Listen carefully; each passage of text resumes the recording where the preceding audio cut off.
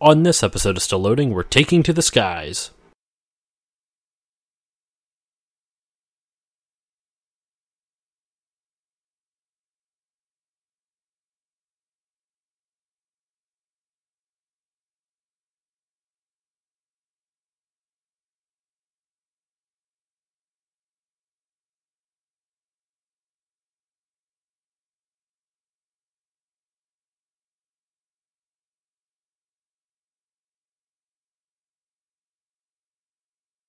Hey guys, it's Josh, and welcome to this new episode of Still Loading.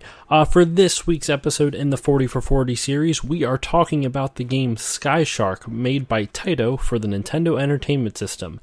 Now, I know, as I've said before, we've been covering a lot of NES games, and that's because of the 40 for 40 series, but do not worry. We are definitely coming out of that soon. There's only a handful more games left. I believe this is game 32, I want to say. So I'm pretty sure we are going to be coming up to the end. Only 8 more episodes of the 40 for 40, and I will be moving on to something else.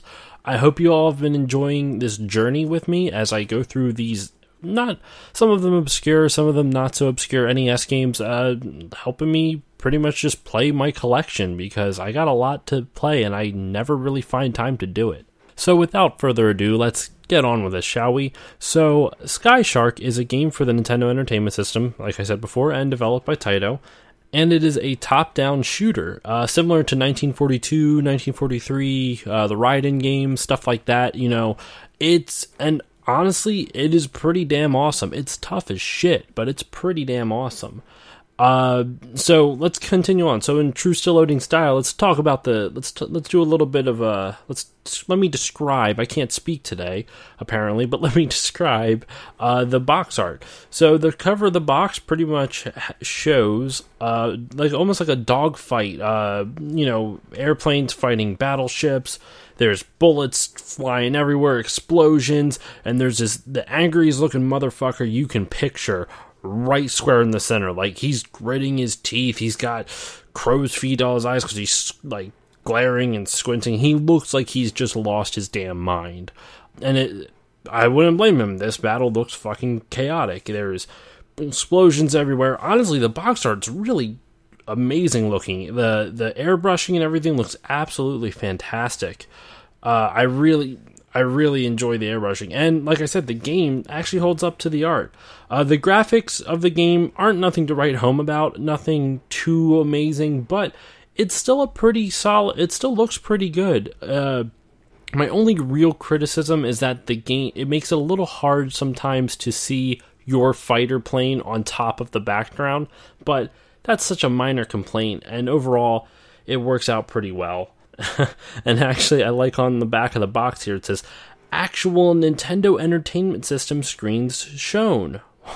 Thanks for the help there, Taito. So on the front of the box, it says, nobody ever said it would be easy. Deep in enemy territory, you've got to fly your P-40 on a dangerous top-secret mission. The skies are thick with deadly rain of armor-piercing fire. With a deadly rain of armor-piercing fire. They choose you for one reason. You're the best there is. You know the score, so aim right and fly tight. The skies are anything but friendly tonight. I actually kind of like that rhyme. It is kind of weird because they have that little paragraph literally on the front of the box, right?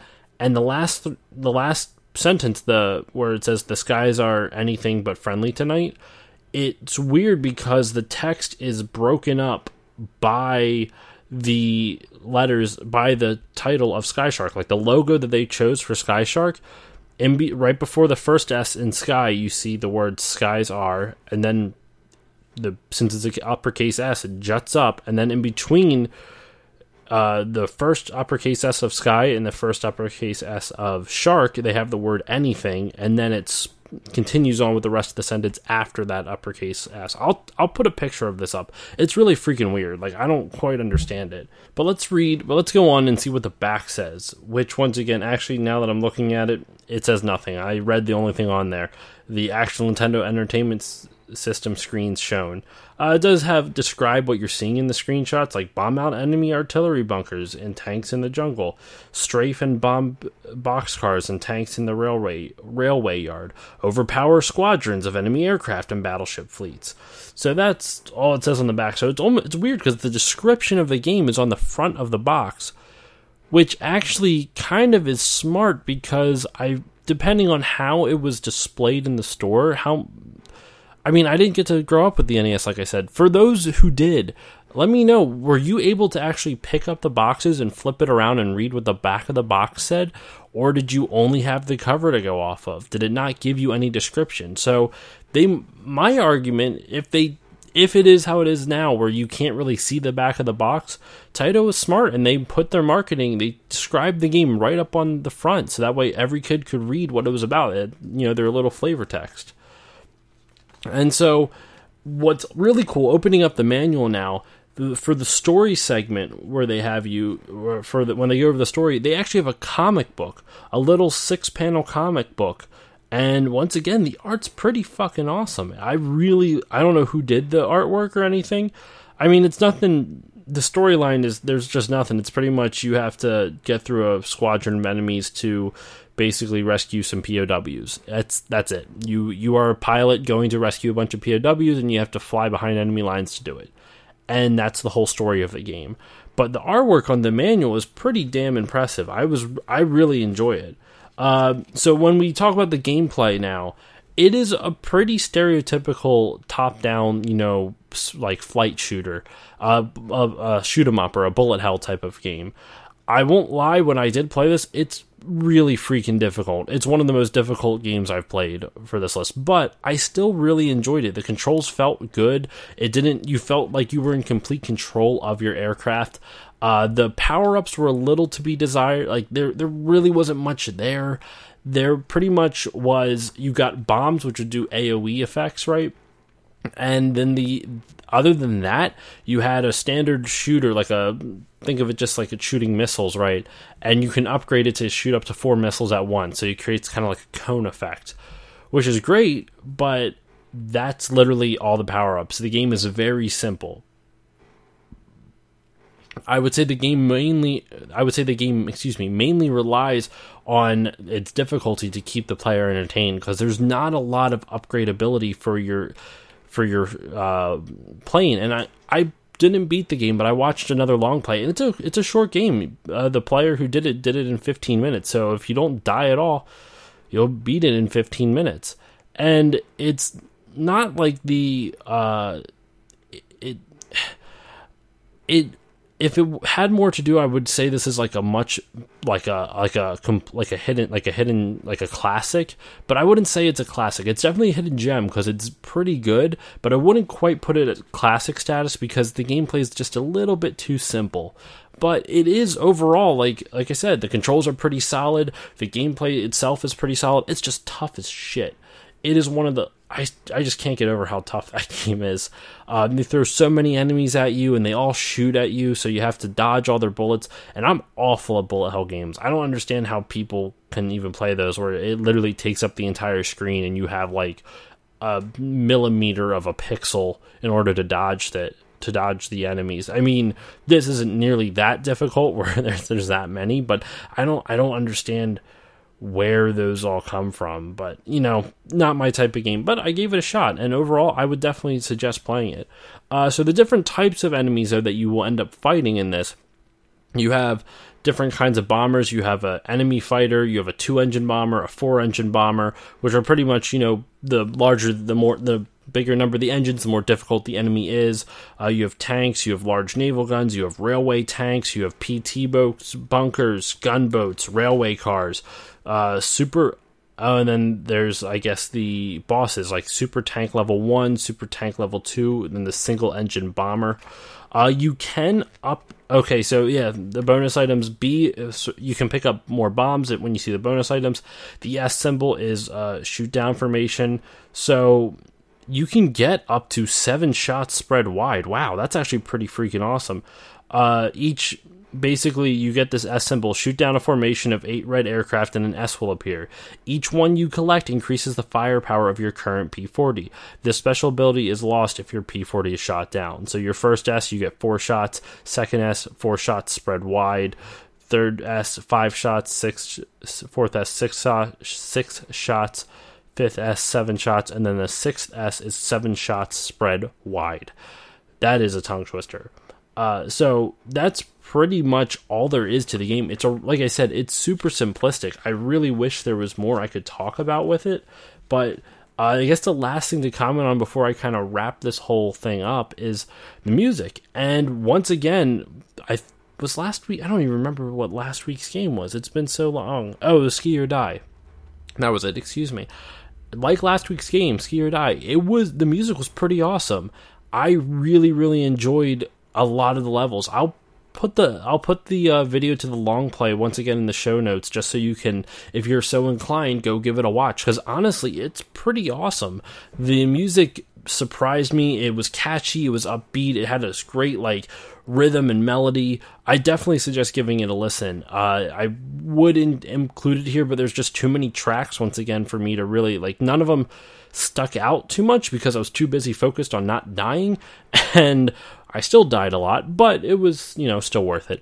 So that was pretty much all I had to say about the game. I'm actually kind of bummed I could only get about 10 minutes out of this based on what I'm seeing here, and that's not after editing some of my pauses out and other such things. But I guess to kind of wrap this up, I will give you guys a little bit of a teaser. So if you guys follow me on Instagram, once again, you can follow me on Facebook, Instagram, and Twitter at StillLoadingPod on all of them, or reach out to me at via email stillloadingcontact@gmail.com. Feel free to reach out to me there as well. But in any case, if you follow me on Instagram, you will see I posted a picture a little while ago about there's a project in store. And that project is coming out very, very soon. I can tell you that right now.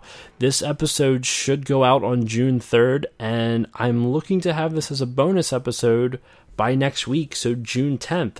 There, I put it out into the interwebs. It's now hopefully set in stone. I've been working hard on it. I don't know how long it's going to be, but I've got a bunch of my friends together, and we're doing something pretty fun. I may announce that shortly after this episode airs what exactly it is, just to kind of build up some attention for it. Hopefully you guys will like it if I do that. But yeah, no, it's going to be a good... I'm really excited for this episode. I don't know if it's going to be good or not, but I'm super excited for this, and I can't wait to share with you what I've been doing with it. So that pretty much wraps everything up here. I'm so sorry this is such a short episode. I've just been very busy with everything. I have a lot of ideas for the podcast. Like I said, there's going to be a fairly longer episode next week, so that should add that. Hopefully that will make up for this very short episode. But unfortunately, Sky Shark just didn't have a lot to talk about. It was very plain. There wasn't much to really do. The levels don't unlike Ski. Okay, so Ski or Die, right? It was a bunch of minigames, but you can describe each minigame because they're very distinct, right? In Sky Shark, all the levels kind of blend together. And actually, before I go, a cool talking point, something I really liked about this, the levels literally do blend together, and that's not in a bad way. Every time you complete a stage, your fighter lands on a runway, and the music changes to signify to tell you, hey, it's the end of this level. You made it through. And it immediately takes off from there. It doesn't fade to black or change screens. It literally just takes off from the same airfield it just landed on, and you continue right along, and that's the next level. I was really impressed by that. I thought that was a really cool idea to kind of give the player a more of a feeling of continuity, and that there's this world they're a part of, and they're pretty much just going straight back. There's not multiple missions. You have one mission, man, and you're going straight down the enemy's throat. You're going for those POWs. So it was a really interesting way to kind of make the levels connect together, and I thought that was really cool. I don't know if any other games have done this before, but I've never seen it. But also, like I said, I didn't grow up with the NES, so I don't know of every single game on the system. It's got a big freaking library. I mean, there's a lot of games on it. Interestingly enough, I don't know if I said it in the last episode or not. If I did, I apologize. I honestly don't remember, but I just recently got to 100 games in my NES library. Whoop whoop! And I'm really happy about that. I finally broke the 100 game barrier on it. It's the largest library I own of any from one specific console. I think after that, my collection's second biggest library would either be PS3 or PS2, believe it or not. While I do love all the older consoles in general more, PS3 and PS2 are the ones that I have the most of. PS4 is getting up there a little bit. Xbox One, I only have like 4 games for. One of them's digital. I actually have more games for my Switch than I do have for the Xbox One. Shows you how much I play the one. But I eventually do want to do like a video game room tour, but it's just, I don't know. Like I want to get better lighting in here, because right now I only have one lamp and it only lights one half of the room. And so while it looks fine when you're standing in there, if you're trying to film it, it looks like shit. So I don't really want to subject you guys to anything like that. So, all right, that I actually was able to add another couple minutes to that, so that worked out more than I thought it would. So thank you all once again for listening. I'm really looking forward to next week's little surprise bonus episode. I really hope you all enjoy it. Thank you all for hanging out and following with me on this journey of the 40 for 40 series. I'm looking forward to finishing up and moving on to the next thing for this show. And yeah, so as usual, follow me on Instagram, Facebook, and Twitter at StillLoadingPod. On all of them, you can reach out to me at stillloadingcontact@gmail.com for anything. If you want to just talk about video games, talk about life, go for it. By all means, reach out to me. And then I guess please remember to rate, review, and to subscribe to the show on iTunes, especially on iTunes, because that helps get the name out more. The more reviews, and if you write reviews or just give like 4 or 5 stars, I would obviously appreciate a 5-star review. But honestly, even if it's not, I'm looking for feedback, man. I'm happy that people are actually listening to this, and I thank you all the time. I can't thank you guys enough for listening to it. It means a lot, and it's a ton of fun to do. So so please remember to rate, review, and to subscribe to the show in any of your podcast listening devices. I mean, it's on Spotify, it's on iTunes, it's on Google Play. I need to get it on Stitcher still. That's the next one I need to work on. But in any case, thank you all once again, and I will see you all next time. Oh, and for next week, before I forget, I have a surprise for all you guys. I'm doing a special bonus episode. It's going to be called Still Loading Storytime. You're just going to have to wait to find out exactly what it is, but I really think you're all going to enjoy it. So, bonus episode next week. It's called Still Loading Storytime. Hope to see you all there.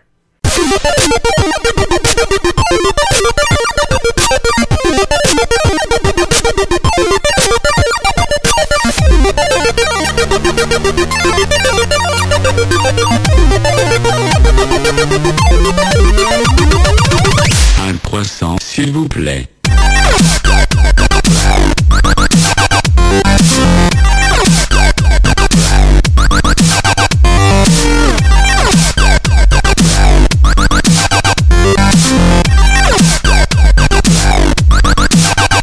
Croissant.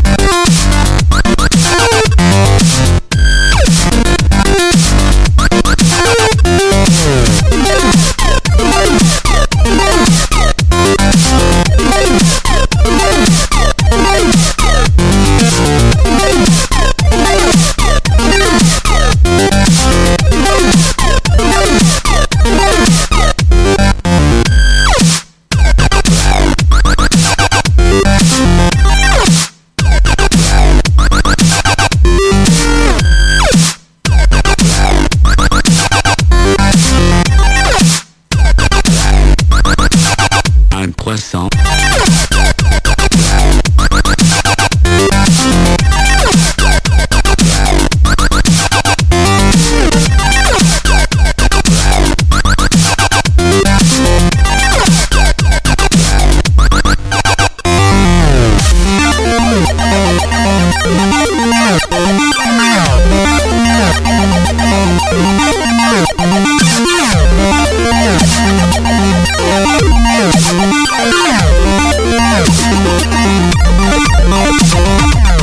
Un poisson, s'il vous plaît.